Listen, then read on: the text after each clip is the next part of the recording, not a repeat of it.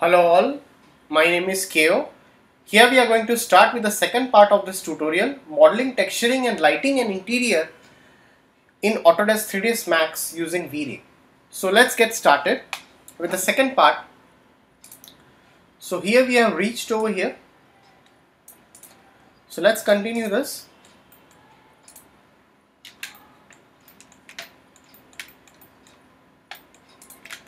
So let's go to this front view, select the vertices and adjust a bit.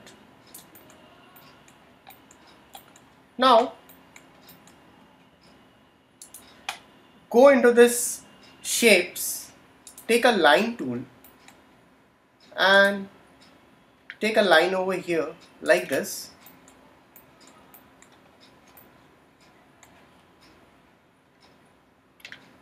Press shift to make it more straight and end it over here. Okay, so as you can see, this is a 2D shape. You can just select the shape. So if you don't need it over here, what you can do is you can go into this vertex, select this vertex and delete it. So select the line, go into rendering, enable in viewport and renderer. Let's make it as a rectangle. So we are going to increase its size over here.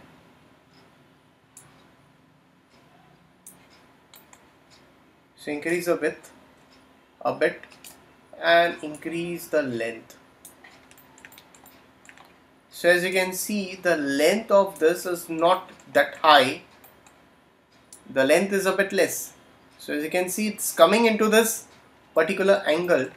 So what we can do is we can just right click, convert it into editable poly. We can put one swift loop over here, take the vertex and shift a bit inside.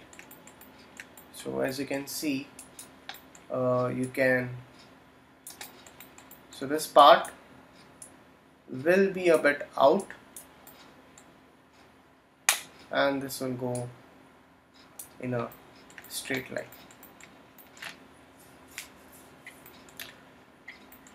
Okay, so you can make it straight. You can add one more loop over here, go to the top view and you can try to make it as straight as possible.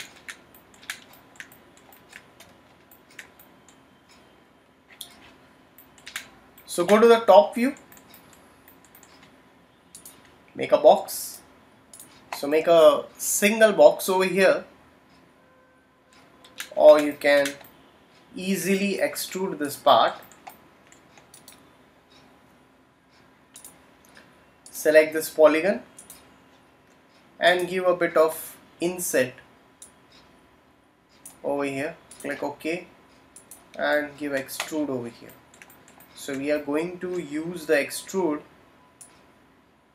over here once, again click once, thrice and one more time. Okay, so now click OK. So we'll go into this view and we can easily adjust it in whatever fine way it is possible. So we can add one more loop over here by using a swift loop. So you can just go on adding the loops. So select the edge over here, this edge. Okay, so there is a ring option over here. So you can select the ring, press Ctrl and click on this polygon. So automatically that will get polygons will get selected of the loop. So now you can go into this bevel option and make it by local normal.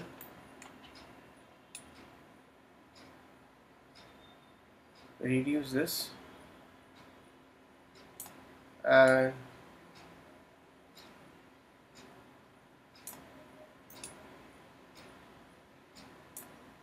say okay.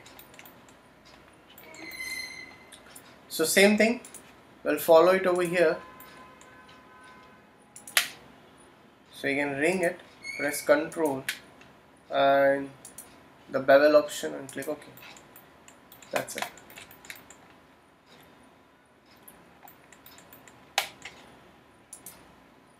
Take a box, we'll go into this front view.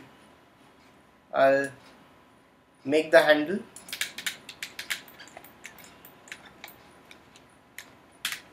So you can scale a bit.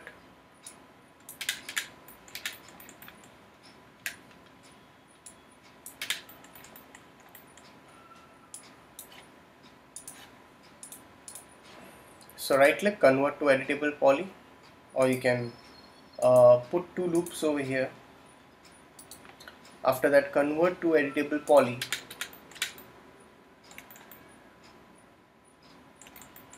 You can select this polygon and you can just extrude a bit. So go to the top view and place this handle over here, and you can copy this down. Just go on pressing shift and copy this.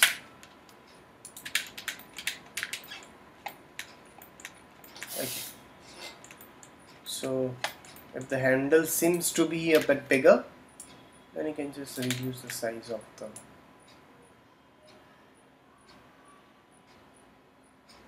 handles. So you can delete this.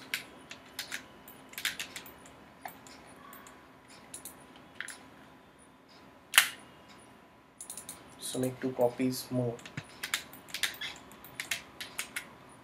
Okay. So same thing over here. So again we are going to go on to the top view. We are going to create a rectangle.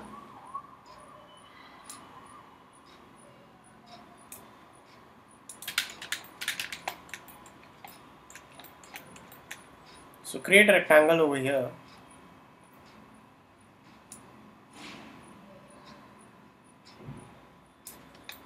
Onto the top.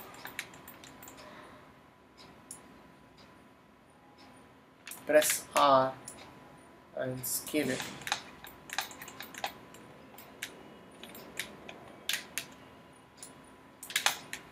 It's just going to make a duplicate copy of it.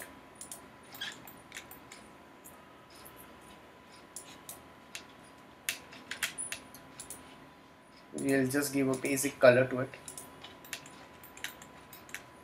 Okay. So next part over here,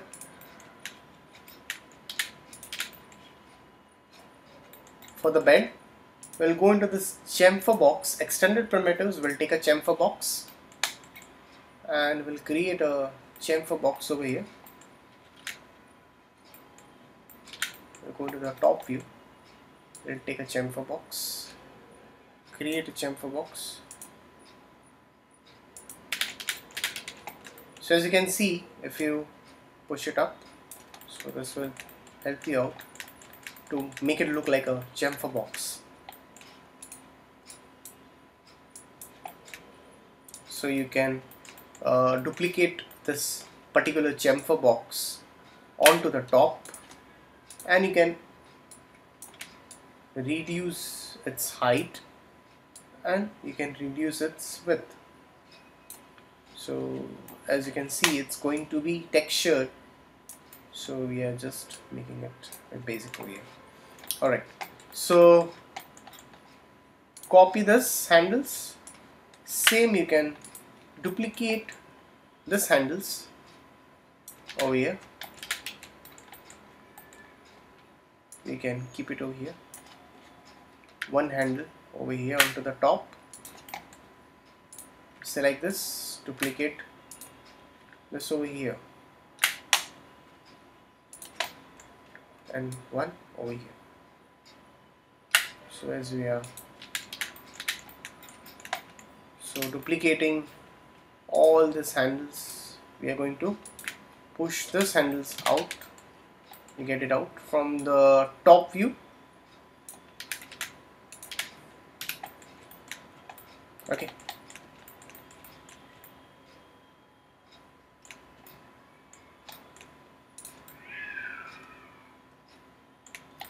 Perfect. So you can just save it. Save your file once. So now let's go to the top view and we'll make the shelves over here, the wall shelves. For that we have a tool over here. Go into the shape. We have a rectangle tool. Let's take a rectangle tool for the shelf. Onto the corner. Make a shelf like this. Okay. So reduce the length and reduce the width. So you can put the shelf over here. Shelf out. So if you need a bit of a smoother corner, you can give it a smoother corner. Still the length can be reduced a bit. So as you can see, we are going to create the shelves in this way. Alright.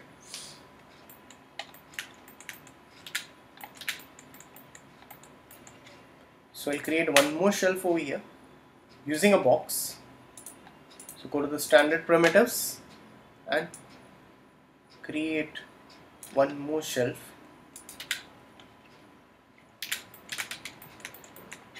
So as you can see, the shelf height should be match, try to match it with the shelf which you created previously. So okay, so let's make it as 1 now. So convert this to editable poly. Go to the top view. So you need to create a bit of depth over here. So go into the swift loop option, or you can use ring and you can connect it.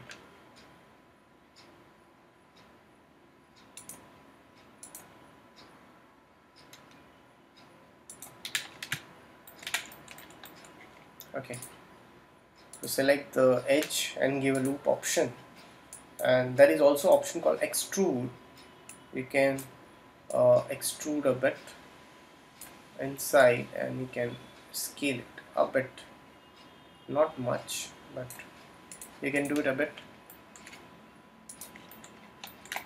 So the handles which you have created over here can be useful over here too. So you can keep it over here like this. So the shelves which are required for the bottom can now be easily created. So you can increase the height of the wall to a bit. So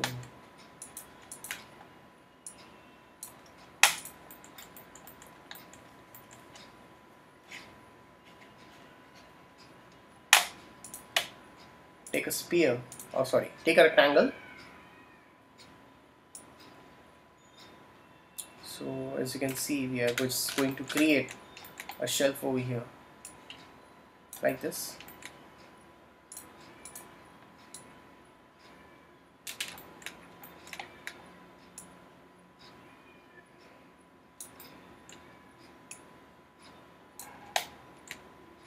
Push it at the center.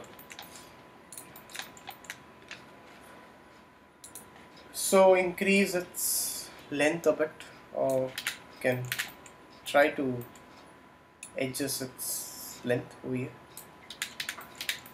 So you can see.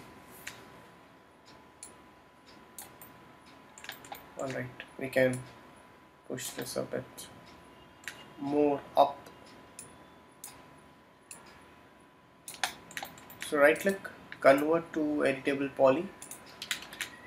So what you can do over here is we can just use connect option if you need two loops.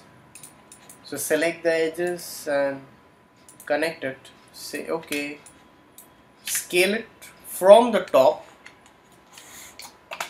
You can try to scale it from the top, select this, scale it from the top,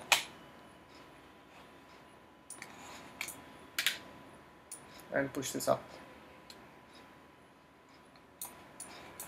So select this up, two more loops we require it, so click OK, select this two from the top, select this again, right from the top. Okay, so select this polygon and select this polygon, and there is option called bridge. So you can bridge it easily. Right. Okay, so let's go into the camera view. Just press C and you can check out the camera view. So whatever you created, so that's what your camera view looks like. So you can also duplicate this again, so you can get into the perspective view by pressing P. We'll go into the reference again and you can make a copy of it. Okay,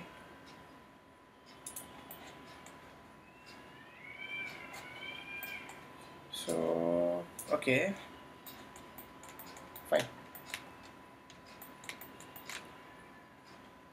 You can shift this over here, and this will get duplicate, and you can push it down.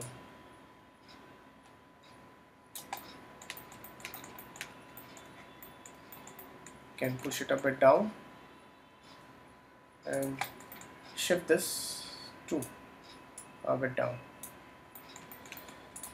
So you need to increase the height of the walls a bit,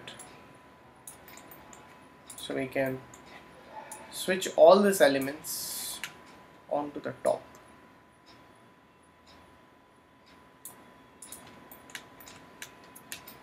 Okay, so we haven't created this part over here, so you can just right click and hide the selection.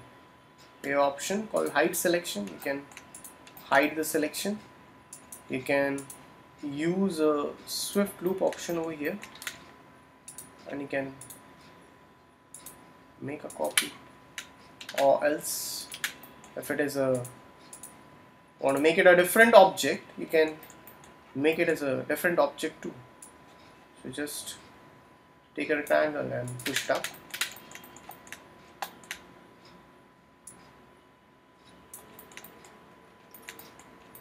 Okay, so right click, unhide all.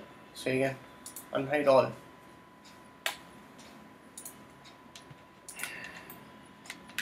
And you can resize it.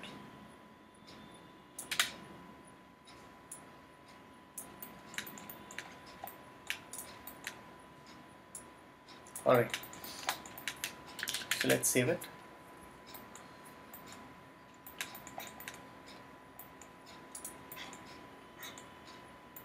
So you can create a carpet over here.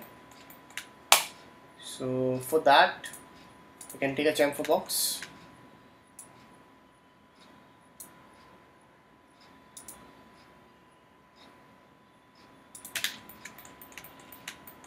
So select this and reduce the height of it and reduce the fillet.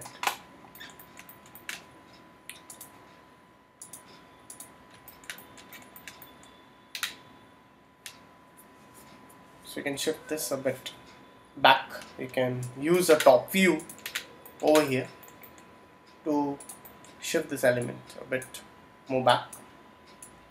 Okay.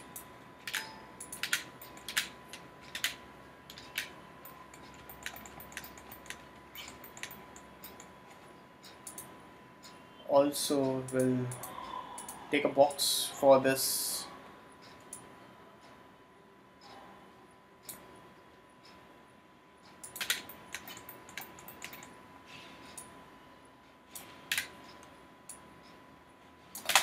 Go on slowly with that.